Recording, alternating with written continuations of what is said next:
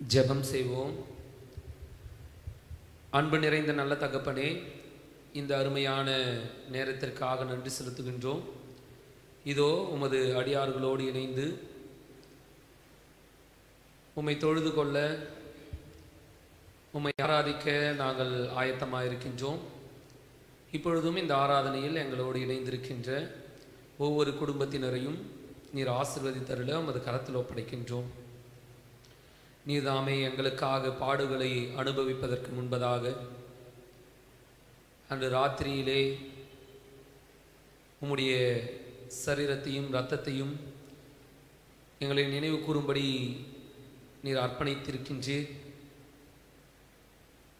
அதனை நினைவு கூறுகின்ற வகையிலே நாங்கள் ஏறெடுக்கின்ற இந்த ஆராதனையின் துவக்கம் முதல் முடிவு வரை உமது கிருபை எங்களோடு இடைபெட்டு வழிநடத்தி அருளவும், உம்மை நாங்கள் முழுவதுமாய் உணர்ந்து கொள்ள, உம்மை நோக்கி பார்க்க எங்களுடைய சிந்தனைகளை நீர் திறந்தருள உமது கரத்தில் அர்ப்பணிக்கின்றோம். நாங்கள் தொடர்ந்து ஏறெடுக்கின்ற பாடல்களையும் திருமறை பகுதியையும் திருமறை தியானத்தையும் என் தேவன் நீர் ஆசீர்வதித்தருள உமது கரத்தில் ஒப்படைக்கின்றோம். நீரே தொடக்கமும் முடிவுமாக இருந்து வழிநடத்தி அருள வேண்டும் என்று எங்கள் மீட்பெரும் இரட்சகருமாகி இயேசு கிறிஸ்து மூலம் மன்றாடுகிறோம் ஜீவனுள்ள நல்ல பிதாவே, ஆமீன்.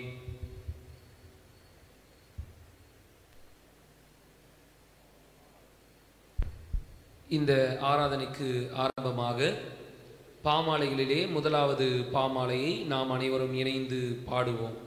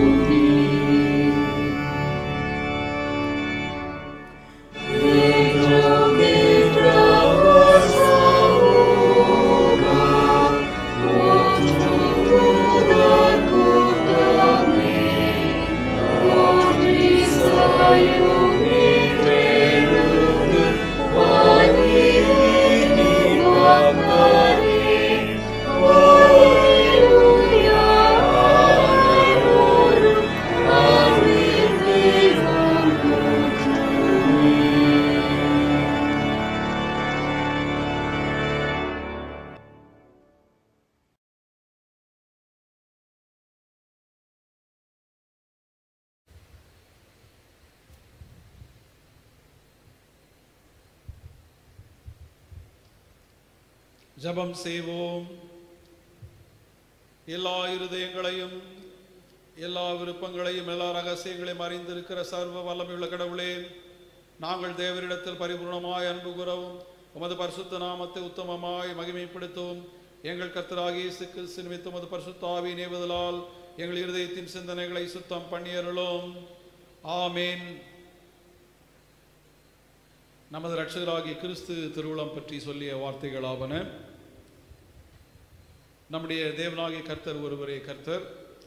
உன் தேவனாகிய கர்த்தரிடத்தில் உன் முழு இருதயத்தோடும் உன் முழு ஆத்துமாவோடும் உன் முழு மனதோடும் உன் முழு பலத்தோடும் அன்பு கூறுவாயாக என்பதை பிரதான கட்டளை. இதற்கொப்பாக இருக்கிற இரண்டாம் கட்டளை என்னவென்றால், உன்னிடத்தில் அன்பு கூறுவது போல் பிறரிடத்திலும் அன்பு கூறுவாயாக என்பதே. இவைகளிலும் பெரிய கட்டளை வேறொன்றுமில்லை என்றார். கர்த்தாவே, எங்களுக்கு இறங்கி இந்த பிரமாணங்கள் எல்லாவற்றையும் எங்கள் இருதயத்திலே பதித்தருள வேண்டும் என்று வேண்டிக் கொள்கிறோம்.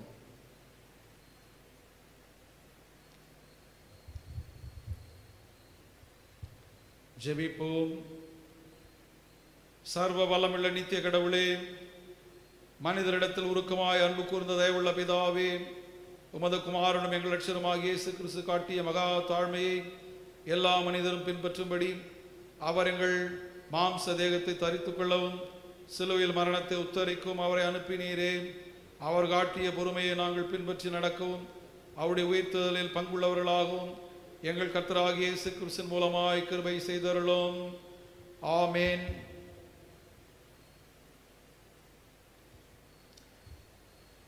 திருமறை பாடங்கள் படிக்க கேட்போம்.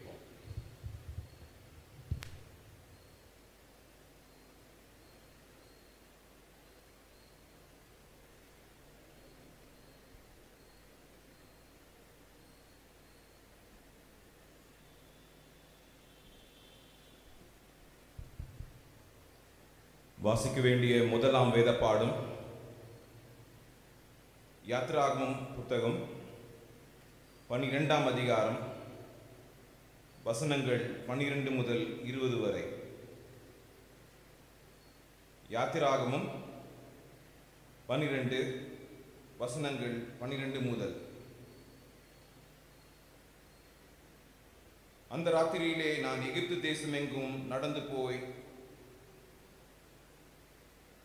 எகிப்து தேசத்தில் உள்ள மனிதர்கள் முதல் மிருக ஜீவன்கள் மட்டும் முதற் பேராயிருக்கிறவைகள் எல்லாம் அதம் பண்ணி எகிப்து தேவர்களின் மேல் நீதியை செலுத்துவேன். நானே கர்த்தர்.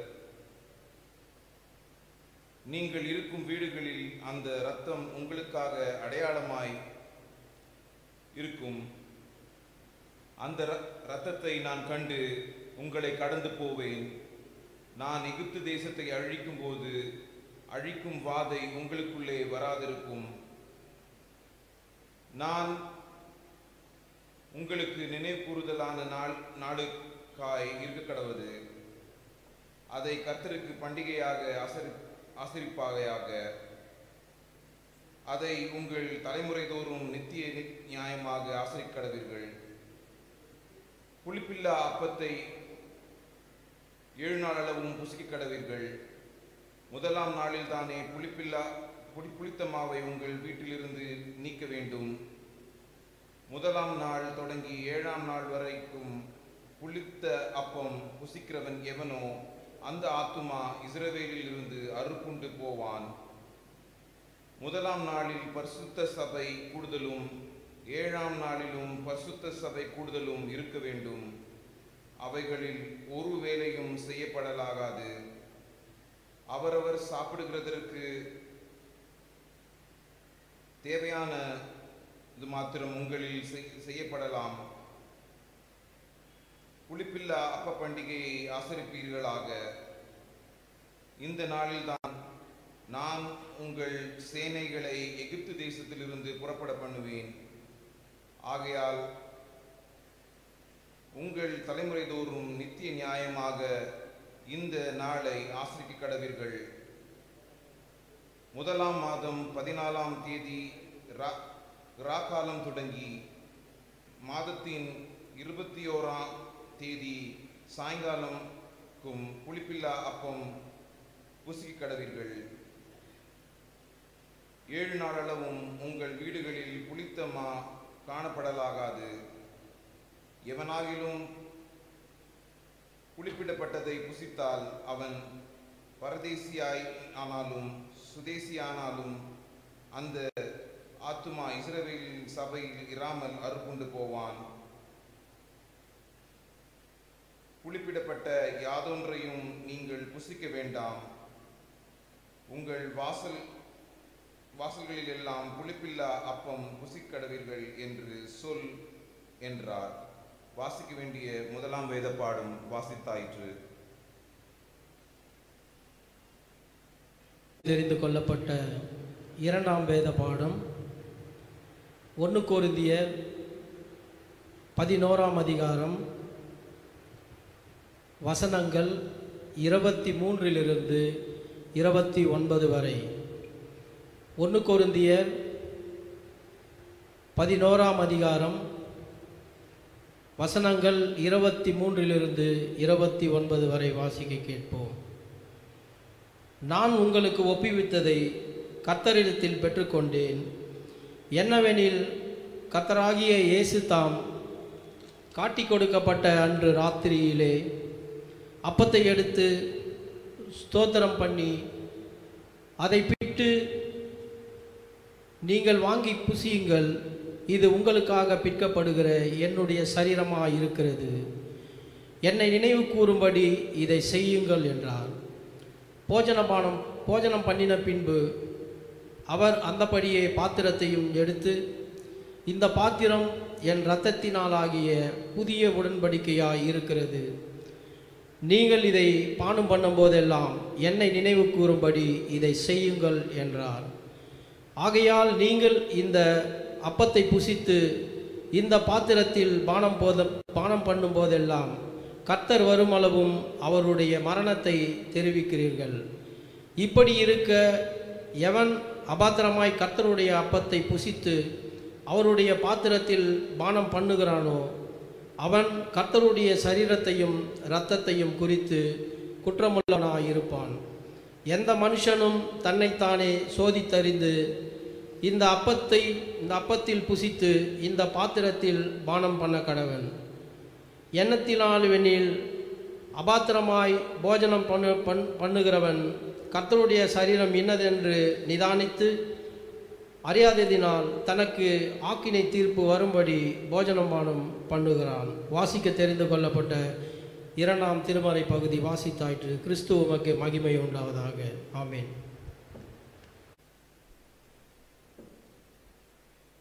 இன்றைய நாளுக்காக தெரிந்து கொள்ளப்பட்ட நற்செய்தி பகுதி தூய யோவான் எழுதின நற்செய்தியின் நூல் 6ஆம் அதிகாரம் வசனங்கள் 47 துவங்கி 58 வரை வாசி கேட்போம். தூய யோவான் எழுதின நற்செய்தியின் நூல் 6ஆம் அதிகாரம் வசனங்கள் 47 துவங்கி 58 வரை வாசி கேட்போம். உறுதியாக உங்களுக்கு சொல்லுகிறேன், என்னை நம்புவோர் நிலைவாழ்வை கொண்டுள்ளனர். வாழ்வு தரும் உணவு நானே. உங்கள் முன்னோர் பாலை நிலத்தில் மன்னாவை உண்ட போதிலும் இறந்தனர். உண்பவரை இரவாமல் இருக்க செய்யும் உணவு விண்ணகத்திலிருந்து இறங்கி வந்த இந்த உணவே. விண்ணகத்திலிருந்து இறங்கி வந்த வாழ்வு தரும் உணவு நானே. இந்த உணவை எவராவது உண்டால் அவர் என்றுமே வாழ்வார். எனது சதையை உணவாக கொடுக்கிறேன், அதை உலகு வாழ்வதற்காகவே கொடுக்கிறேன். நாம் உண்பதற்கு இவர் தமது சதையை எப்படி கொடுக்க இயலும் என்ற வாக்குவாதம் அவர்களிடையே எழுந்தது. இயேசு அவர்களிடம், உறுதியாக உங்களுக்கு சொல்லுகிறேன், மானிட மகனுடைய சதையை உண்டு அவருடைய இரத்தத்தை குடித்தாலொழிய நீங்கள் வாழ்வு அடைய மாட்டீர்கள். எனது சதையை உண்டு என் இரத்தத்தை குடிப்பவர் நிலைவாழ்வை கொண்டுள்ளனர். நானும் அவரை இறுதி நாளில் உயிர்த்தெழ செய்வேன். எனது சதை உண்மையான உணவு, எனது இரத்தம் உண்மையான பானம். எனது சதையை உண்டு எனது இரத்தத்தை குடிப்போர் என்னோடு இணைந்திருப்பர், நானும் அவர்களோடு இணைந்திருப்பேன். வாழும் தந்தை என்னை அனுப்பினார், நானும் அவரால் வாழ்கிறேன். அதுபோல் என்னை உண்போரும் என்னால் வாழ்வார். விண்ணிலிருந்து இறங்கி வந்த உணவு இதுவே. இது நம் முன்னோர் உண்ட உணவு போன்றது அல்ல. அதை உண்டவர்கள் இறந்து போனார்கள். இவ்வுணவை உண்போர் என்றும் வாழ்வர். வாசிக்க தெரிந்து கொள்ளப்பட்ட நற்செய்தி பகுதி வாசித்து முடிந்தாயிற்று. கிறிஸ்துவே உமக்கு மகிமை உண்டாவதாக. ஆமீன்.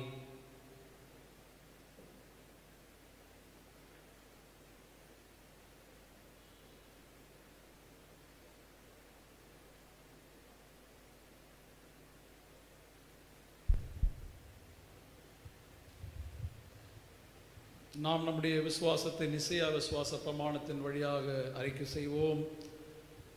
வானத்தையும் பூமியையும் காணப்படுகிறதும் காணப்படாதுமான எல்லாவற்றையும் படைத்தவராயிருக்கிற சர்வ வல்லமுள்ள பிதாவாகிய ஒரே கடவுளை விசுவாசிக்கிறேன். ஒரே கர்த்தருமாய் கடவுளுடைய ஒரே பிறனுக்குமானுமாய் இருக்கிற இயேசு கிறிஸ்துவை விசுவாசிக்கிறேன். அவர் சகல உலகங்கள் உண்டாவதற்கு முன்னே தமது பிதாவினாலே ஜனிப்பிக்கப்பட்டவர், தெய்வத்தில் தெய்வமானவர், ஜோதியில் ஜோதியானவர், மெய்தேவனில் மெய்தேவனானவர், உண்டாக்கப்படாமல் ஜனிப்பிக்கப்பட்டவர், பிதாவுடைய ஒரே தன்மையுடையவர், சகலத்தை உண்டாக்கினவர், மனிதராகிய நமக்காகவும் நமக்கு ரட்சிப்பு உண்டாகவும் பரமண்டத்திற்கு இறங்கி பரிசுத்த ஆவியினாலே கன்னிமரியாத்தில் அவதரித்து மனிதனானார். நமக்காக புதுவிழாத்தின் காலத்தில் சிலுவையில் அறையுண்டு பாடுபட்டு அடக்கம் பண்ணப்பட்டார். வேத வாக்கியங்களின்படி 3ஆம் நாள் உயிர்த்தெழுந்தார். பரமண்டலத்துக்கு ஏறி பிதான் வலது பார்சல் வீற்றிருக்கிறார்.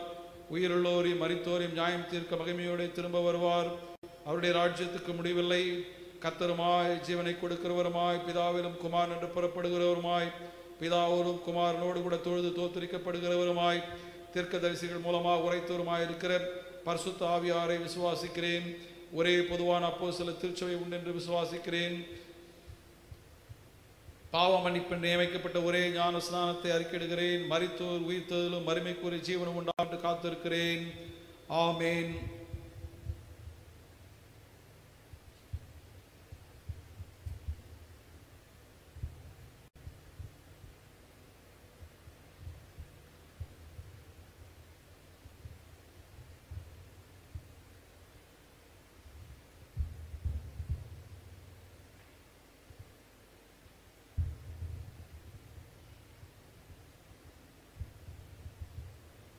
புனித வெள்ளி வழிபாடு பகல் 12 மணிக்கு தொடங்கும். ஆண்டவரின் உயிர்த்தெழுந்த திருநாள் ஈஸ்டர் சிறப்பு வழிபாடு காலை 4 மணிக்கு யூடியூப் வழியாக ஒளிபரப்பப்படும் என்பதை உங்களுக்கு அன்போடு கூட தெரிவித்துக் கொள்கிறேன். பாமாலையில் 102வது பாடலை நான் பாடுவோம்.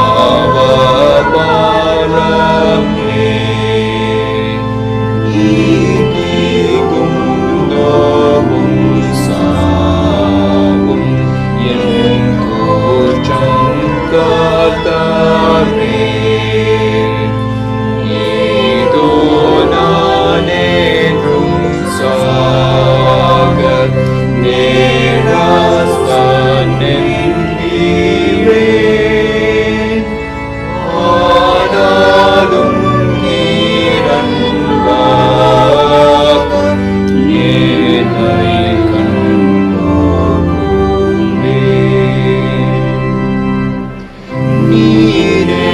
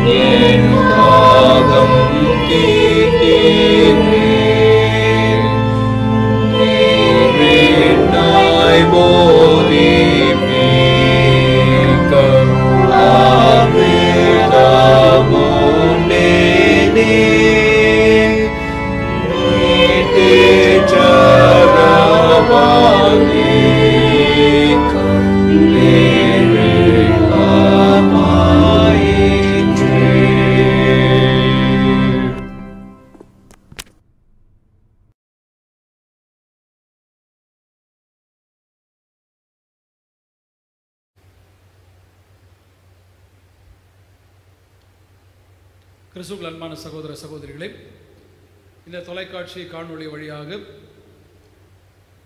உங்களை காண ஆண்டவர் கொடுத்த அந்த வாய்ப்புக்காக ஆண்டவருக்கு நான் நன்றி படைக்கிறேன்.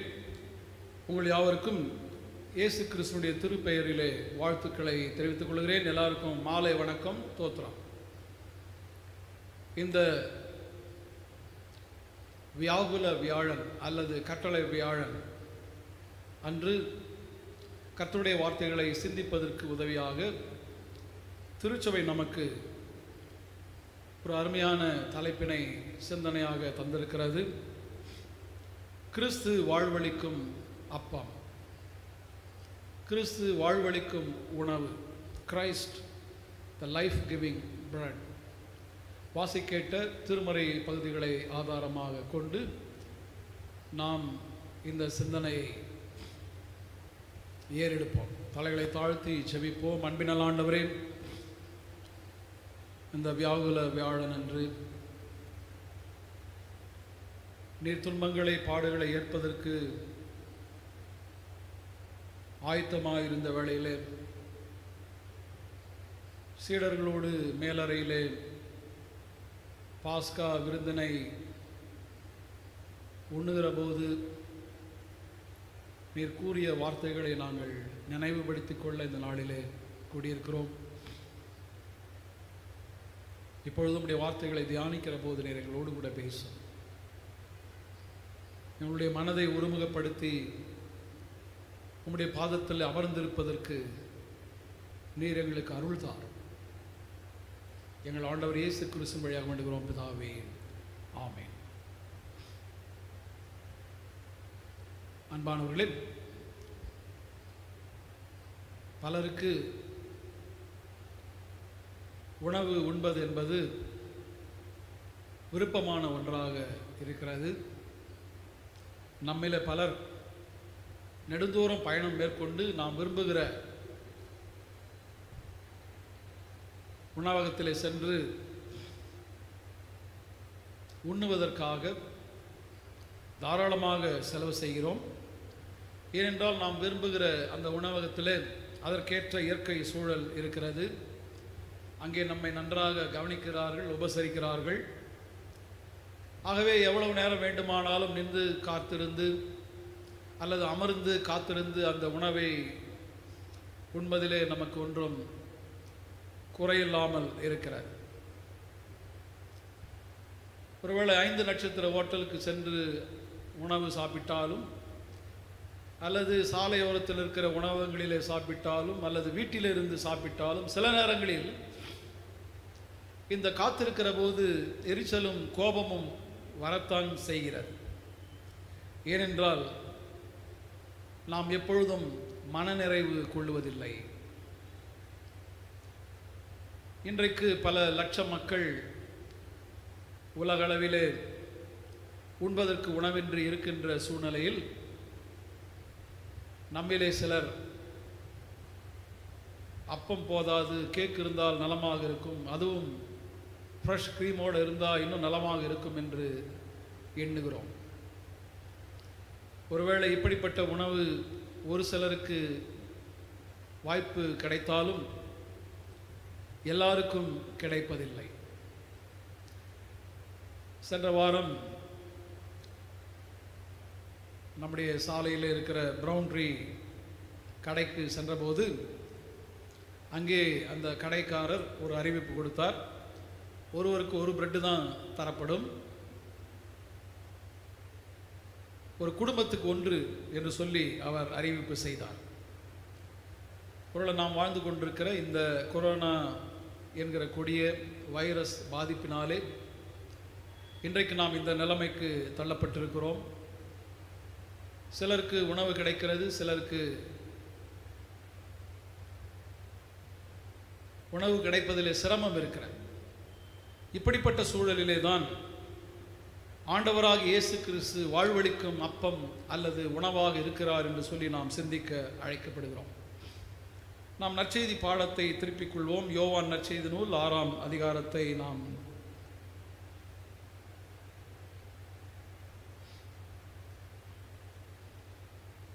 இன்றைக்கு படிக்க கேட்ட 3ஆம் நற்செய்தி பாடம்.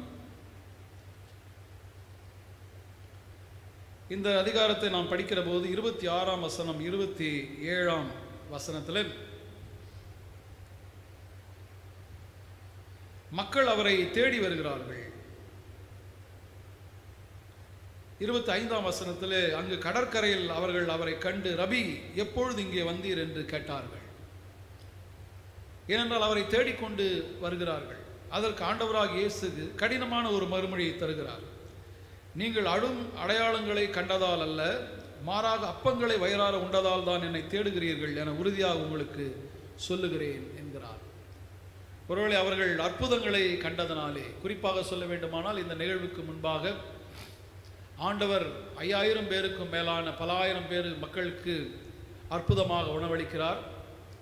இதை வயிறார உண்ட மக்கள் இப்பொழுது அவரை தேடி வருகிறார்கள். ஆகவே ஆண்டவர் அவர்களுக்கு சொல்லுகிறார், அழிந்து போகும் உணவுக்காக நீங்கள் உழைக்க வேண்டாம், நிலைவாழ்வு தரும் அழியாத உணவுக்காகவே உழையுங்கள், அவ்வுணவை மானிட மகன் உங்களுக்கு கொடுப்பார் என்று சொல்லி மறுமொழி சொல்லுகிறார். ஒருவேளை நாம் அழிந்து போகிற உணவை குறித்து கவலைப்படுகிறவர்களாக, அதை பற்றி அதிக கவனம் கொள்ளுகிறவர்களாக இருக்கிற போது, ஆண்டவர் நிலைவாழ்வை அளிக்கிற ஜீவ அப்பத்தை குறித்து நம்மோடு கூட பகிர்ந்து கொள்ளுகிறார். அல்லது விசுவாசத்துக்கு அடுத்த காரியங்களிலே நாம் ஈடுபாடு கொள்ள வேண்டும் என்று சொல்லி நம்மிடம் எதிர்பார்க்கிறார். அன்பான சகோதர சகோதரிகளே, இன்றைக்கு நீங்கள் எதை குறித்து லட்சியம் கொண்டிருக்கிறீர்கள்? உங்களுடைய வாழ்க்கையின் நோக்கம் என்ன? எதை நோக்கி பயணம் செல்கிறீர்கள்? உங்களுடைய வாழ்க்கை லட்சிய பயணத்திற்காக நீங்கள் என்ன செய்து கொண்டிருக்கிறீர்கள்? ஒருவேளை ஆண்டவராக இயேசு கிறிஸ்து கூறிய இறையரசு பற்றிய உவமையை நான் உங்களுக்கு நினைவுபடுத்துகிறேன். மத்தேயு நற்செய்தி நூல் 14ஆம் அதிகாரம் 44ஆம் வசனம். ஒருவர் நிலத்தில் மறைந்திருந்த புதையல் ஒன்றை கண்டுபிடிக்கிறார். அதை அவர் மூடி மறைத்துவிட்டு மகிழ்ச்சியுடன் போய் தமக்குள்ள யாவற்றையும் விற்று அந்த நிலத்தை வாங்கிக் கொள்ளுகிறார். விண்ணரசு இப்புதையலுக்கு ஒப்பாக இருக்கிறது என்று ஆண்டவர் சொல்லுகிறார். 45ஆம் வசனம் 46ஆம் வசனம். வணிகர் ஒருவர் நல்ல முத்துகளை தேடி செல்கிறார். விலையுயர்ந்த ஒரு முத்தை கண்டவுடன் அவர் போய் தமக்குள்ள யாவற்றையும் விற்று அதை வாங்கிக் கொள்ளுகிறார். விண்ணரசு அந்த நிகழ்ச்சிக்கு ஒப்பாய் இருக்கிறது. ஆண்டவருடைய வார்த்தைகளை நினைவிலே வைத்துக் கொள்ளுங்கள். முதலாவது, இறையரசை தேடுங்கள், அதனுடைய நீதியை நாடுங்கள், அப்பொழுது இவைகளெல்லாம் உங்களுக்கு கொடுக்கப்படும். இவைகள் நமக்கு தேவை என்று ஆண்டவர் அறிந்திருக்கிறார். ஆயினும் நாம் நிலைவாழ்வுக்குரிய வாழ்வளிக்கிற அப்பமாகிய இயேசுவை பற்றிய சிந்தனைகளை சிந்திக்கும், அதன்படி செல்லவும் நாம் அழைக்கப்படுகிறோம். அப்படிப்பட்ட ஒன்றுக்காக ஆண்டவர் நம்மை அழைக்கிறார். அப்பொழுது அந்த மக்கள் அவரிடத்தில் பேசுகிறார்கள், எங்களுடைய முன்னோர்கள் வானத்திலிருந்து உணவை பெற்று உண்டனர், மோசே அவர்களுக்கு அதை கொடுத்தார். 31ஆம் வசனத்தில், எங்கள் முன்னோர் பாலை நிலத்தில் மன்னாவை உண்டனரே, அவர்கள் உண்பதற்கு வானிலிருந்து உறவு அருளினார் என்று மறைநூலிலும் எழுதப்பட்டுள்ளது அல்லவா என்று சொல்லுகிறார்கள். ஆகவே நீங்கள் ஒரு அடையாளத்தை காண்பீங்கள் என்று சொல்லி ஆண்டவரிடத்தில் கேட்டுக்கொள்கிறார். அப்பொழுது ஆண்டவர் அவருடைய வார்த்தைகளை திருத்துகிறார். அப்படி உங்களுடைய முன்னோர்கள் வானத்திலிருந்து கொடுக்கப்பட்ட மன்னாவை உண்டார்கள், ஆனால் காலப்போக்கில் அவர்களும் இறந்து போனார்கள். இன்னும் சொல்ல போனால் வானத்திலிருந்து உணவை வரவழைத்து தந்தது மோசே அல்ல, பிதாவாகிய கடவுள், தந்தையாகிய கடவுளே வானத்திலிருந்து அப்பத்தை உங்களுக்கு தருகிறார். கடவுள் தரும் உணவு வானிலிருந்து இறங்கி வந்து உலகுக்கு வாழ்வளிக்கிறது என்று அவர் தம்மை பற்றி 33ஆம் வசனத்திலே உறுதியாக சொல்லுகிறார். ஒருவேளை அப்பம் நம்முடைய அன்றாட வாழ்வின் தேவைகளுக்கு ஏற்றதாய் இருக்கிறது. அப்பம் இல்லாமல் யாரும் வாழ இயலாது என்கிற சூழ்நிலை இருக்கிறது. எல்லாருக்கும் அப்பம் தேவை. ஆகவே இந்த அப்பத்தை பெற்றுக்கொள்வதற்காக நாம் உழைக்கிறோம், தேடிக்கொண்டிருக்கிறோம். அப்பம் வாழ்வதற்கு முக்கியமானதுதான். ஆனால் இவ்வுலகிலே மாண்போடு, விடுதலையோடு, அன்போடு வாழ்வதற்கு ஆண்டவர் அருளுகிற ஜீவப்பம் முக்கியமாய் இருக்கிறது. ஏனென்றால் நாம் தினந்தோறும் வாங்குகிற அப்பம் அல்லது பிரெட் உணவு அது காலாவதியாகி போகலாம், அல்லது அதனுடைய நிறம் மங்கி போகலாம், அது கடினப்பட்டு போகலாம், ஏன் கெட்டும் போகலாம். ஆனால் என்றென்றும் நிலைத்திருக்கிற ஆண்டவர் நமக்கு வாழ்வளிக்கிற உணவாய் இருக்கிறார். அவரே பிதாவாகிய கடவுள் நமக்காக கொடுக்கப்பட்ட வானிலிருந்து இறங்கி வந்த வாழ்வளிக்கும் அப்பமாக உணவாக இருக்கிறார். ஆகவே இந்த அப்பத்தை பற்றி நாம் சிந்திக்க அழைக்கப்படுகிறோம். வாழ்வளிக்கும் உணவாகிய ஆண்டவர் இவ்வுலகிலே நாம் வாழ்வதற்கும் மறு உலகில் நிலைவாழ்வை பெற்றுக்கொள்வதற்கும் ஏற்ற ஊட்டச்சத்தை நமக்கு அளிக்கிறார். வாழ்வளிக்கும் உணவு இவ்வுலகிலும் நிலைவாழ்விலும் வாழ்வதற்கு ஏற்ற ஊட்டச்சத்தாக இருக்கிறது. The life-giving bread nourishes us both in this world and in the world to come. இயேசுவானவர் மேலறையிலே தம்முடைய சீடர்களோடு இந்த பாஸ்கா உணவை உண்ணுகிற நிகழ்ச்சி, இந்த பாஸ்கா பண்டிகை கொண்டாடுகிற நிகழ்ச்சி வரலாற்றில் முக்கியமான ஒரு திருப்பத்தை தருகிற நாளாய் இருக்கிறது. இது பழைய ஏற்பாட்டு காலத்தில் புளிப்பில்லாத அப்ப பண்டிகையை நமக்கு நினைவுபடுத்துகிறது. மட்டுமின்றி இஸ்ரவேல் மக்கள் எகிப்தில் அடிமையாக இருந்து விடுதலை பெற்றுக்கொண்டு அந்நாட்டை விட்டு வெளியேறி வாக்களிக்கப்பட்ட தேசத்தை நோக்கி பயணம் சென்றதை நினைவுபடுத்துகிறது. யாத்திராகமம் 12ஆம் அதிகாரம் 12 முதல் 20 வசனங்கள் அடங்கிய பகுதியை நாம் படிக்க கேட்டிருக்கிறோம். இஸ்ரவேல் மக்கள் எகிப்து நாட்டிலே அடிமையாக இருந்தார்கள். அவர்கள் தினந்தோற உணவுக்காக வருந்தி உழைக்க வேண்டி இருந்தது. 400 வருடங்கள், பல தலைமுறைகள் அவர்கள் அடிமைகளாகவே வாழ்ந்தார்கள். தினந்தோறும் கடுமையாக உழைத்தார்கள். ஆனால் அவருடைய உழைப்பு, அவர்கள் உண்ணுகிற உணவு தாங்கள் வாழ்வதற்காக அல்ல, எகிப்து தேசத்தின் நல்வாழ்வுக்காக, எகிப்து நாட்டினுடைய ஆட்சியாளர்கள் சிறப்பாக வாழ்வதற்காக இவர்கள் வருந்தி உழைக்க வேண்டியதாய் இருந்தது. ஆகவே அவர்கள் கடவுளை நோக்கி கூக்குரலிட்டார்கள், வேண்டிக் கொண்டார்கள். அந்த வேண்டுதலை ஆண்டவர் கிடைத்து மோசஸ் போன்ற விடுதலை தலைவர்களை அனுப்பி விடுதலை போராட்டத்தை அவர் தொடங்கி வைக்கிறார். இந்த விடுதலை போராட்டத்தில் 10 வாதைகள் இருக்கிறது. 10வது வாதை தலைச்சன் பிள்ளை சங்காரம். இவர்களை பார்வோனுடைய அரசன் மனது கடினப்பட்டு போனதினாலே அவர் இவர்களை விடுதலையாக்கி மனதில்லாமல் 9 வாதைகளை கண்ட பிறகும் அவர் மனம் மாறாமல் போகிறார். ஆகவே இந்த 10வது வாதையாகிய தலைச்சன் பிள்ளை சங்காரம் அங்கே வேறு வழியின்றி கொடுக்கப்படுகிறது. அந்த தலைச்சன் பிள்ளை சங்காரத்திலிருந்து இஸ்ரவேல் மக்கள் தங்களை பாதுகாத்து கொள்ள வேண்டுமானால் அவர்கள் பாஸ்கா என்கிற பண்டிகையை அனுசரிக்க வேண்டும். அவர்கள் வாழ்ந்த அந்த மாதத்தில் 10ஆம் நாள் இந்த பாஸ்கா தொடங்குகிறது. அவர்கள் தங்களுடைய குடும்பத்துக்கு ஏற்ற ஒரு பாஸ்கா பலி ஆட்டை அவர்கள் தெரிந்து கொள்ள வேண்டும். 14ஆம் தேதி அந்த பலியாட்டை அவர்கள் பலியிட வேண்டும். அதனுடைய இரத்தத்தை எடுத்து நிலைக்கால்களில் பூச வேண்டும். அன்றிலிருந்து 7 நாட்கள் அவர்கள் புளிப்பில்லாத அப்பத்தை உண்டு அனுசரிக்க வேண்டும். அந்த பாஸ்கா பலியாட்டின் இறைச்சி அவர்கள் உண்ணுகிற அந்த இரவிலே அவர்கள் எப்பொழுது வேண்டுமானால் விடுதலை பெற்றுக்கொள்ளலாம் என்பதற்காக அவர்கள் ஆயத்தமாய் இருக்க வேண்டும். அவர்கள் இடுப்பிலே கச்சைகள் அணிந்து கொண்டும் கால்களிலே காலணிகளை அணிந்து கொண்டும் ஆயத்தமாக இருக்க வேண்டும். ஏனென்றால் ஆண்டவர் அவர்களுக்கு எந்த நேரத்திலேயும் விடுதலை தர ஆயத்தமாக இருக்கிறார். அவர் தருகிற விடுதலையை பெற்றுக்கொள்வதற்காக அவர்கள் ஆயத்தமாக இருந்து அந்த உணவை உண்ண வேண்டி இருக்கிறது. அவர்கள் விடிய விடிய உண்ணுகிற போது அவர்களுடைய இறைச்சியை மீதி வைக்கக்கூடாது. அதை அவர்கள் நெருப்பிலே சுட்டரிக்க வேண்டும். அந்த நாளிலிருந்து 7 நாட்கள் புளிப்பில்லாத அப்பத்தை அவர்கள் உண்ண வேண்டும். அவருடைய பயணம் தொடங்கின பிறகும் இந்த புளிப்பில்லாத அப்பம் அவருடைய பழைய வாழ்வின் புளிப்பு தன்மையை சுட்டி காட்டுகிறது.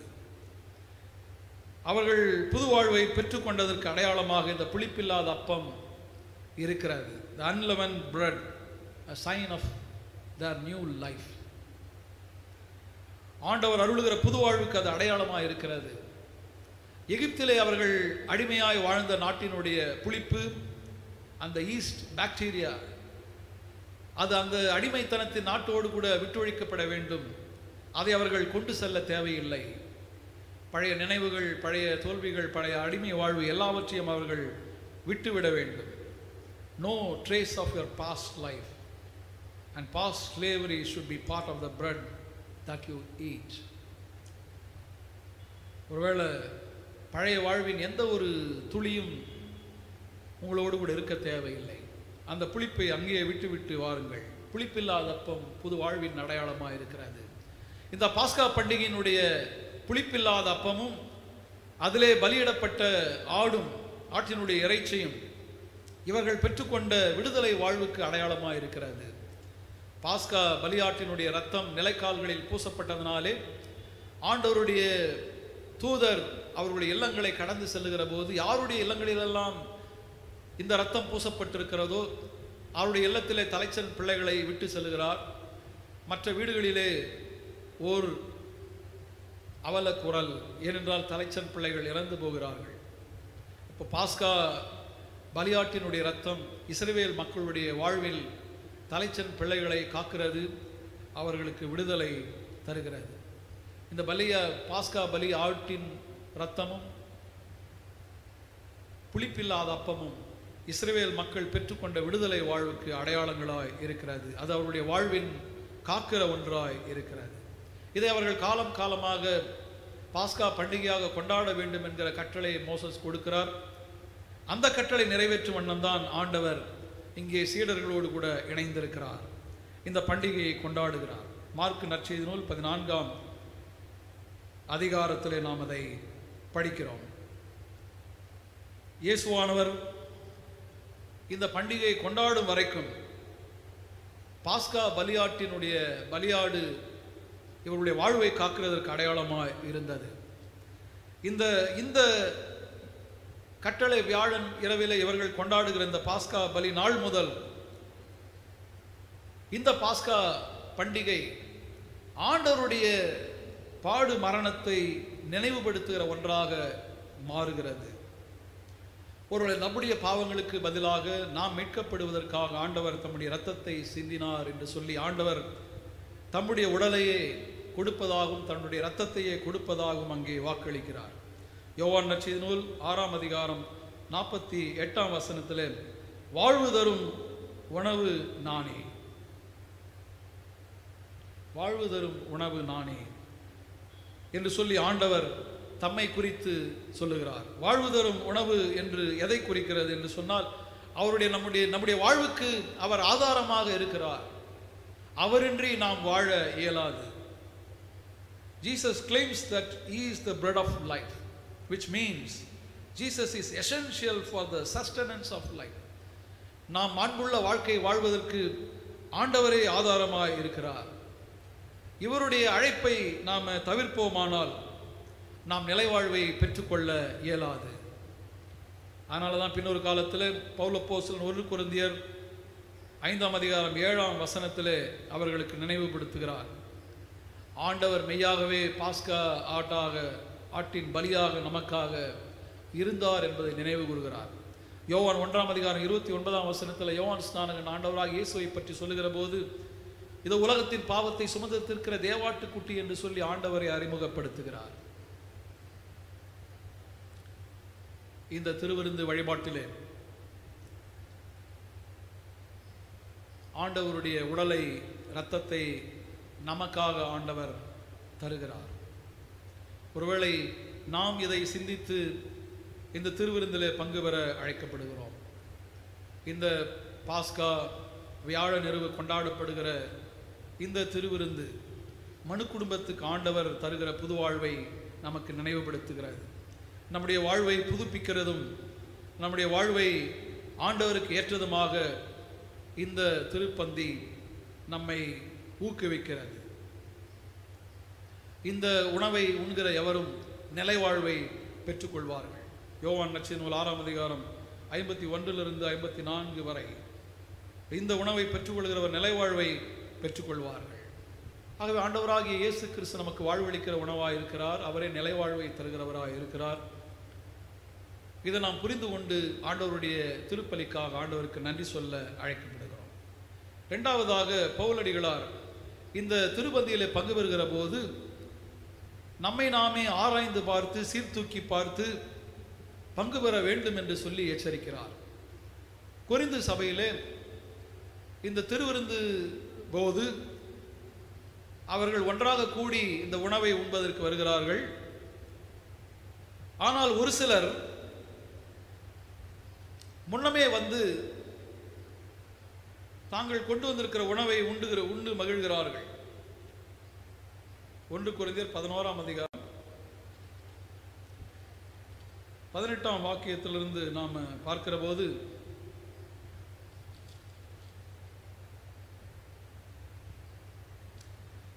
நீங்கள் சபையாக கூடி வரும்போது உங்களுடைய பிளவுகள் இருப்பதாக கேள்விப்படுகிறேன்.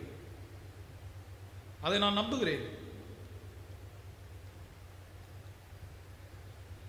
அப்படி பிரிவினைகள் இருக்கிற போது நீங்கள் ஒன்றாக கூடி வந்து உண்பது ஆண்டவருடைய திருவிருந்து அல்ல. 21ஆம் வசனத்தில், நீங்கள் உண்ணும் நேரத்தில் ஒவ்வொருவரும் தாம் கொண்டு வந்த உணவை மற்றவர்களுக்கு முந்தியே உண்டு விடுகிறீர்கள். இதனால் சிலர் பசியாக இருக்க வேறு சிலர் குடிவெறியில் இருக்கிறார்கள். இங்கே ஒரு பிரச்சனையை நாம் பார்க்கிறோம். கொரிந்து சபையில் இங்கே திருவிருந்துக்காக அவர்கள் கூடி வருகிறார்கள். இப்பொழுது நாம் செயற்கையாக எல்லாருக்கும் ஒரே அப்பமும் திராட்சை ரசமும் நாம் வைத்திருக்கிறோம். ஆனால் ஆதி திருச்சபையில் அவரவர்கள் உணவை கொண்டு வருகிறார்கள், ஒன்றாக பகிர்ந்து கொண்டு உண்ணுகிறார்கள்.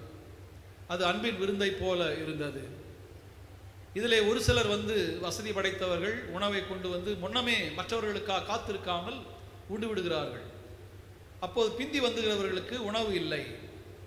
மேலும் ஒரு சிலர் இந்த திராட்சை ரசத்தை போதை வருகிற அளவுக்கும் குடித்து விடுகிறார்கள். அதனாலே அவர்களுடைய எண்ணங்களும் மாறி போயிருக்கிறது. அதனால் பவுல் அப்போஸ்தலன் கேள்வி கேட்கிறார் 22ஆம் வசனத்தில், உண்பதற்கும் குடிப்பதற்கும் உங்களுக்கு வீடுகள் இல்லையா? அல்லது கடவுளின் திருச்சபை இழிவுபடுத்தி இல்லாதவர்களை வெட்கப்படுத்துகிறீர்களா? நீங்கள் என்ன செய்கிறீர்கள்? நீங்கள் செய்வது தகுதி இல்லை, சரியில்லை. ஆகவே நீங்கள் இந்த திருவிருந்து வழிபாட்டை குறித்து நீங்கள் கவலையற்றவர்களாக இருக்கிறீர்கள், கரிசனை இல்லாமல் இருக்கிறீர்கள், உங்களுடைய விருப்பம் போல இருக்கிறீர்கள். ஆகவே உங்களுடைய தகுதியை இழக்கிறீர்கள். ஒவ்வொருவரும் இந்த திருவிருந்திலே பங்கு பெறுகிற போது பயபக்தியாக தம்மை தாமே சோதித்தறிந்து இந்த விருந்திலே பங்கு பெற வேண்டும் என்று சொல்லி அவர் நினைவுபடுத்துகிறார். 27ஆம் வசனத்தில், எவராவது தகுதியற்ற நிலையில் இந்த அப்பத்தை உண்டால் அல்லது ஆண்டவரின் கிண்ணத்தில் பருகினால் அவர் ஆண்டவரின் உடலுக்கும் இரத்தத்திற்கும் எதிராக குற்றம் செய்கிறார் என்று சொல்லி எச்சரிக்கிறார். யாத்திராகமம் 12ஆம் அதிகாரம் 15ஆம் வசனத்தில், யாராவது ஒருவர் புளிப்புள்ள அப்பத்தை சாப்பிட்டால் அவர்கள் இஸ்ரவேலிலிருந்து விலக்கப்படுவார்கள் என்கிற தண்டனை சொல்லப்படுகிறது. அதை போலவே ஆண்டவருடைய திருவிருந்திலே பங்கு பெறுகிற நாம் நம்மை நாமே சோதித்தறிந்து இதிலே பங்கு பெற அழைக்கப்படுகிறோம். தகுதியற்ற நிலைமையிலே பக்தி இல்லாமல் நாம் இதிலே பங்கு பெறுகிற போது அது ஆண்டவருக்கு விரோதமான குற்றம் புரிந்தவர்களாக மாறிப்போவோம். நாம் மேலும் ஒன்றை நினைவிலே வைத்துக் கொள்ள வேண்டும். ஆண்டவருடைய உடல் இன்றைக்கு திருச்சபையாக இருக்கிறது, அல்லது திருச்சபை ஆண்டவருடைய உடலாய் இருக்கிறது. 1 கொரிந்தியர் 12ஆம் அதிகாரத்தில் பவுலடிகளார் இதை நமக்கு நினைவுபடுத்துகிறார். ஆகவே இந்த திருச்சபை ஆண்டவரது உடலாய் இருக்கிறது என்பதை மனதிலே வைத்து இந்த திருச்சபை ஆண்டவருடைய உடலோடு கூட இணைந்து நாம் இந்த விருந்திலே பங்கு பெறுகிற போது நம்மை நாமே சீர்தூக்கி பார்த்து நம்மை உணர்ந்து ஆண்டவருடைய சமூகத்தில் நம்மை அர்ப்பணிக்க அழைக்கப்படுகிறோம். யாருடைய உள்ளத்திலே வஞ்சனை இருக்கிறதோ, யாருடைய உள்ளத்திலே கசப்பு இருக்கிறதோ, யாருடைய உள்ளத்திலே பகைமை இருக்கிறதோ, அவர்கள் ஆண்டவருடைய திருப்பந்தியிலே அவருடைய திருமேசையிலே பங்கு பெறுவதற்கு தகுதியற்றவர்களாக போய்விடுகிறார்கள். நாம் ஒன்றாக இருப்பதன் ஐக்கியமாக இந்த திருவிருந்து திகழ்கிறது. சுயநலமாக இதிலே பங்கு பெறுகிற போது அது நம்முடைய ஒருமைப்பாட்டிற்கு உதவி செய்வது இல்லை. கொரிந்து சபையில் எந்த திருவிருந்து அனைவரையும் ஒன்றாக்க இணைக்கப்படுவதற்கு அடையாளமாக இருந்ததோ அதுவே ஒரு சிலருக்கு இடர்பாடாயும் பிரிவினைகளுக்கு அடையாளமாகவும் மாறி இருந்தது. ஆகவே பவுல் அப்போஸ்தலன் அவர்களை கண்டிக்கிறார். The very meal that's supposed to bring people closer to one another and to God had become an embarrassment and yet another source of division within the church. இன்றைக்கு நாம் எந்த சூழ்நிலையிலே ஆண்டவருடைய திருவிருந்தை ஆசரிக்கிறோம் என்று சிந்தித்து பார்க்க அழைக்கப்படுகிறோம். ஆகவே பவுல் அப்போஸ்தலன் 1 கொரிந்தியர் 11ஆம் அதிகாரத்தில் ஆண்டவர் எப்படி இந்த திருவிருந்தை, முதலாம் திருவிருந்தை ஏற்படுத்தினார் என்பதை 23ஆம் வசனத்திலிருந்து 26ஆம் வசனம் வரைக்கும் நினைவுபடுத்துகிறார். இதுவே ஆண்டவருடைய திருவிருந்தை குறித்து நாம் திருமறையில் காண்கிற முதலாவது பதிவாக இருக்கிறது. இதற்கு பின்னால் தான் நற்செய்தி நூல்கள் எழுதப்பட்டது.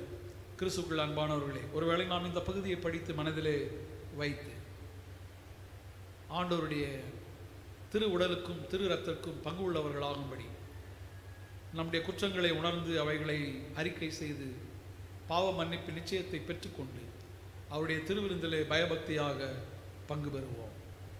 ஏனென்றால் ஆண்டவரே வாழ்வளிக்கிற உணவாய் இருக்கிறார். இந்த வாழ்வளிக்கிற உணவை நாம் மனதார ஏற்றுக்கொள்ள அழைக்கப்படுகிறோம். இந்த வாழ்வளிக்கிற உணவாக இயேசு கிறிஸ்துவை ஏற்றுக்கொள்ளுதல் என்றால் கடவுள் மீது நம்பிக்கை வைத்து அவரை ஏற்றுக்கொள்ளுதல். ஒருவேளை இந்த வாழ்வளிக்கிற உணவாகிய அவர் நமக்கு வேண்டியதை நமக்கு தருகிறார். நாம் நிறைவாக இருக்கும்படி எல்லாவற்றையும் அவர் தருகிறார். நம்முடைய பாவங்களை அவர் மன்னிக்கிறார். நாம் உலகிலே பாவமில்லாத குற்றமில்லாத வாழ்வை வாழ்வதற்கு ஆண்டவர் தம்முடைய அருளால் நம்மை தகுதிப்படுத்துகிறார். ஒருவேளை நாம் வாழ்வளிக்கிற உணவாகிய ஆண்டவரை தேடி அவரை நம்முடைய வாழ்வில் ஏற்றுக்கொள்ள அழைக்கப்படுகிறோம். அவருடைய வார்த்தைகள் நமக்கு வழிகாட்டட்டும். அவருடைய போதனைகள் அவைகளை நாம் மனதார ஏற்றுக்கொண்டு அவைகளை பின்பற்றுவோம். ஒருவேளை நம்முடைய வாழ்க்கையில் எவைகளை முன்னிறுத்தி இருக்கிறோம், நம்முடைய வாழ்வில் நாம் எந்த நோக்கத்திற்காக வாழ்ந்து கொண்டிருக்கிறோம், ஒரு ஆண்டவருக்காக வாழ்ந்து கொண்டிருக்கிறோமா என்பதை சிந்தித்து பார்த்து அவைகளை மாற்றி அமைத்துக் கொள்வோம். நம்முடைய வாழ்வின் முன்னுரிமைகளை மாற்றி அமைத்து ஆண்டவருக்கேற்ற வாழ்க்கை வாழ நம்மையே தருவோம். வாழ்வளிக்கிற உணவாகிய ஆண்டவர் நம்மை வழிநடத்துவாராக. ஆமென்.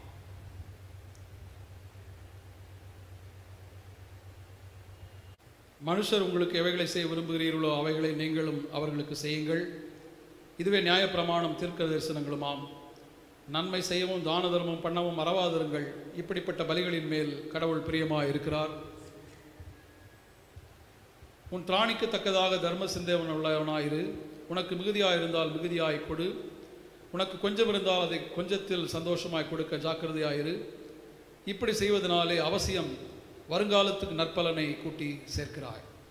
நாம் இருக்கிற இடங்களிலே கீர்த்தனையில் 124வது பாடலை பாடி ஆண்டவருக்கு நன்றி சொல்வோம். 1வது சரணம், 2வது சரணம் மற்றும் 5ஆம் சரணங்களை பாடி ஆண்டவரை போற்றுவோம்.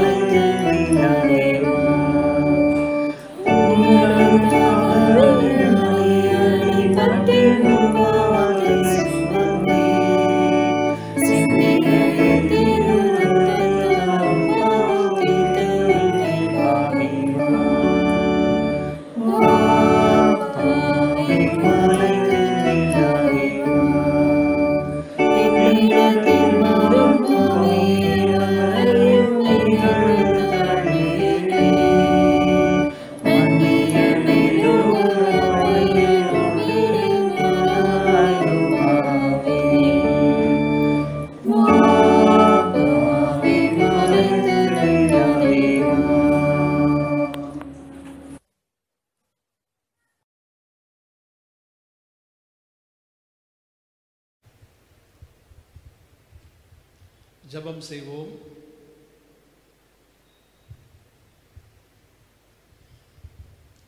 எல்லா மனிதருக்காகவும் ஜபங்களை விண்ணப்பங்களையும் செய்து ஸ்தோத்திரங்களை செலுத்த வேண்டும் என்று உமது பரிசுத்த அப்போஸ்தலரை கொண்டு கற்பித்தருளின் சர்வவல்லமையுள்ள நித்திய கடவுளே, மகத்துவம் புரிந்த தேவருடைய சந்நிதியில் நாங்கள் செய்கிற ஜபங்களை கிருபையாய் கேட்டுள்ள வேண்டும் என்று மனத்தாழ்மையாய் வேண்டிக் கொள்கிறோம். அன்பினால் ஆண்டவரே, உலக நாடுகளை அமைதியின் வழியிலே நடத்த வேண்டும் என்று நாங்கள் உங்களுடைய சமூகத்தில் வேண்டிக் கொள்கிறோம். இன்றைக்கு உலகம் முழுவதும் கொரோனா என்கிற கொடிய விஷக்கிருமினாலே பாதிக்கப்பட்டு தங்களுக்கு அன்பானவர்களை இழந்து கொண்டிருக்கிற உலக மக்களுக்காக, நாடுகளுக்காக நாங்கள் வேண்டுதல் செய்கிறோம். அதற்குரிய மருத்துவ சிகிச்சைகள், மருந்துகள் கண்டுபிடிக்கப்படாத சூழ்நிலையிலே பரம வைத்தியராகிய நீர், எல்லாரையும் படைத்து காத்தருளுகிற ஆண்டவராகிய நீர், ஒருவேளை எங்களுடைய மீறுதல்களின் நிமித்தம், மனு குடும்பத்தினுடைய சுயநலத்தின் நிமித்தம் நாங்கள் நீர் படைத்த படைப்பனைத்தையும் சரியாக பொறுப்போடு நிர்வாகம் செய்யாததன் நிமித்தம், தவறாக பயன்படுத்தியதன் நிமித்தமாக இப்படிப்பட்ட நோய்களை பெற்றிருந்தாலும் ஆண்டவரை நீர் எங்களுக்கு இறங்கி இந்த நோயிலிருந்து பரிபூர்ண விடுதலையை தந்தருள வேண்டும் என்று ஜெபிக்கிறோம். அந்த கூடிய விடமுள்ள கிருமி இன்றோடு அழிந்து போகவும், ஆண்டவரே உம்முடைய மக்கள் நல்வாழ்வை பெற்றுக்கொள்ளவும் அருள வேண்டும் என்று ஜெபிக்கிறோம். உலக நாடுகள் அனைத்திற்காகவும் அதனுடைய தலைவர்களுக்காக ஜெபிக்கிறோம். அவர்கள் எடுக்கிற முயற்சிகளை நீர் வாய்க்க செய்யும். ஆண்டவர் தாமே அவர்களுக்கு இரக்கம் பாராட்டுவீராக. இந்திய நாட்டுக்காக, இந்திய நாட்டினுடைய ஆட்சி செய்கிறவர்களுக்காக நாங்கள் வேண்டுதல் செய்கிறோம். இந்த இக்கட்டான சூழ்நிலையிலே பிரதமரும், ஜனாதிபதியும், மற்றெல்லா தலைவர்களும், முதலமைச்சர்களும், அரசு துறை அதிகாரிகளும், சுகாதாரத்துறை அலுவலர்களும், பணியாளர்களும், துப்புரவு பணியாளர்களும், மருத்துவத்துறையில் பணியாற்றுகிற அனைத்து பேரும் ஆண்டவரே தன்னலம் இல்லாமல் தங்களுடைய சேவையை செய்கிற போது நீர் அவர்களுக்கு உம்முடைய அருளை நிறைவாக தர வேண்டும் என்று ஜெபிக்கிறோம். அவர்களுக்கு ஆற்றலை வழங்குவீராக. பொதுமக்களாகிய நாங்கள், இறை மக்களாகிய நாங்கள் ஆண்டவரே கட்டுப்பாட்டோடு கூட வாழவும், நாங்கள் நலமாக இருப்பது மட்டுமன்றி மற்றவர்களும் நலமாக இருப்பதற்கு எங்களுடைய இல்லங்களிலே இருந்து எங்களை நாங்களே காத்து கொள்ளவும், மற்றவர்களையும் பாதுகாக்கவும் நீர் எங்களுக்கு இரக்கம் பாராட்டும். அப்படி செய்வதற்காக ஸ்தோத்திரம் செலுத்துகிறோம். நல்மை பிராலை திருச்சபை குடும்பமாக உமக்கு நன்றி படைக்கிறோம். வயதான பெற்றோர்களையும், அனைத்து சகோதர சகோதரிகளையும், வாலிப பிள்ளைகளையும், குழந்தைகளையும் உடைய திருக்கரத்தில் வைத்து ஜெபிக்கிறோம். தேவையுள்ள மக்களுக்காக, அன்றாட வாழ்விலே பணி செய்தால்தான் உணவு என்கிற நிலைமையில் இருக்கிற மக்கள் இன்றைக்கு உணவின்றி, வாழ இடமின்றி அகதிகளாக்கப்பட்டிருக்கிறார்கள். பல்வேறு மாநிலங்களை சேர்ந்த மக்கள் ஆண்டவரே அவர்கள் பொது இடங்களிலே தங்க வைக்கப்பட்டிருக்கிறார்கள். இப்படிப்பட்ட சூழ்நிலைகளே தேவையுள்ள அனைத்து மக்களும் எல்லாவற்றையும் நிறைவாக பெற்றுக்கொள்ள கர்த்தர் உதவி செய்ய வேண்டுமாய் ஜெபிக்கிறோம். கிராம திருச்சபையில் இருக்கிற மக்களுக்காக நாங்கள் வேண்டுதல் செய்கிறோம். அவர்களுக்கும் நீர் இரக்கம் பாராட்டுவீராக. தென்னிந்திய திருச்சபையுடைய தலைவர்களுக்காக, பேராயருக்காக, பிரதம பேராயருக்காக, எங்களுடைய சென்னை பேராயத்தினுடைய பேராயருக்காக, அலுவலர்களுக்கு, ஆயர்களுக்காக, நற்செய்தி பணியாளர்களுக்காக வேண்டுதல் செய்கிறோம். ஒவ்வொருவரும் தங்களுடைய பணிகளை நிறைவாக செய்து அதன் மூலம் திருநாம மகிமைக்கு அவர்கள் சாட்சி பகர கர்த்தர் கிருபை செய்வீராக. எங்களை தாழ்த்துடைய திருக்கரத்தில் அர்ப்பணிக்கிறோம். எங்கள் ஆண்டவர் இயேசு கிறிஸ்துவின் வழியாக வேண்டுகிறோம் பிதாவே, ஆமீன்.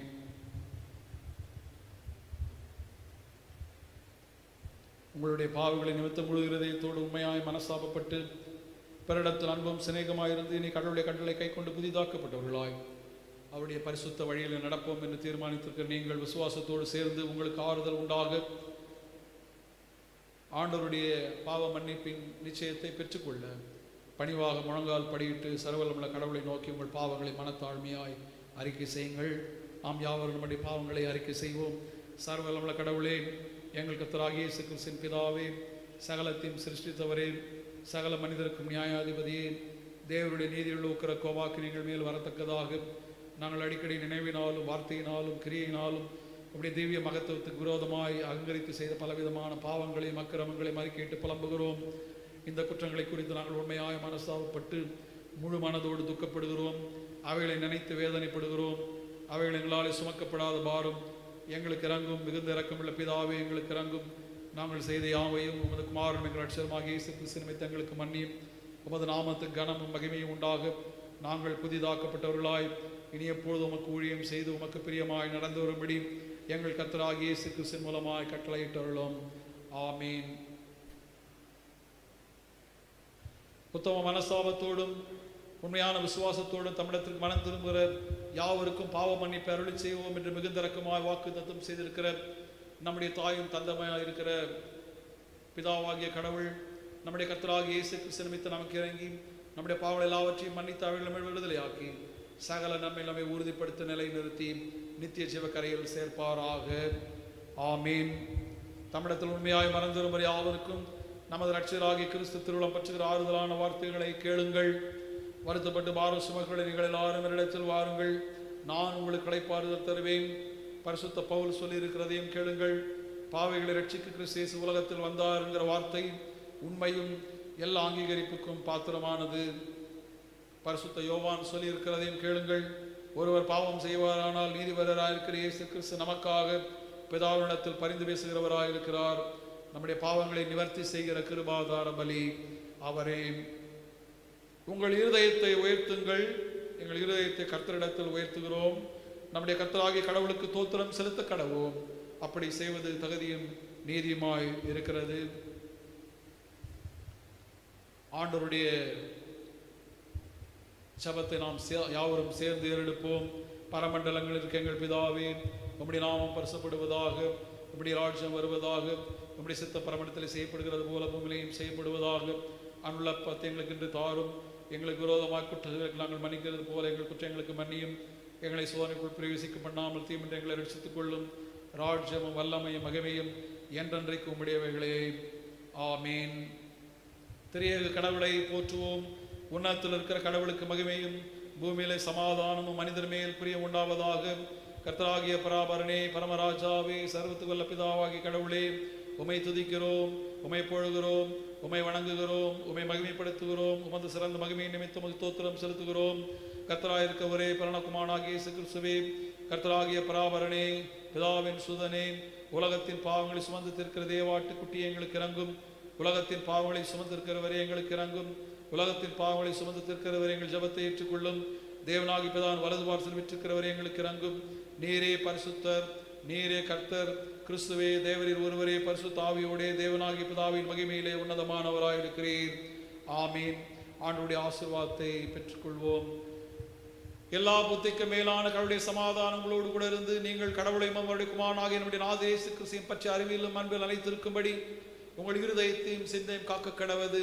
பிதா, குமாரன், பரிசுத்த ஆவியுமாகிய சர்வ வல்லமை பொருந்தின கடவுளுடைய ஆசீர்வாதம் எப்பொழுதும் உங்களுக்குள்ளே இருந்து உங்களோட நிலைத்திருக்க கடவுள்.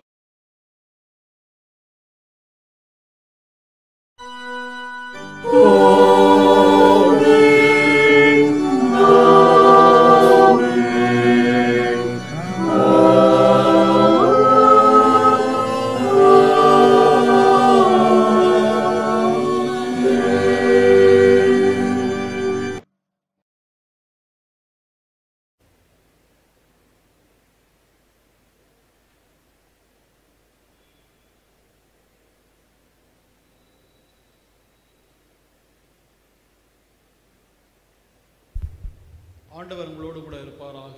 அவர் உமது ஆவியோடும் இருப்பாராக. சமாதானத்தோடு இருப்போம். கர்த்தருடைய நாமத்தினாலே ஆமென்.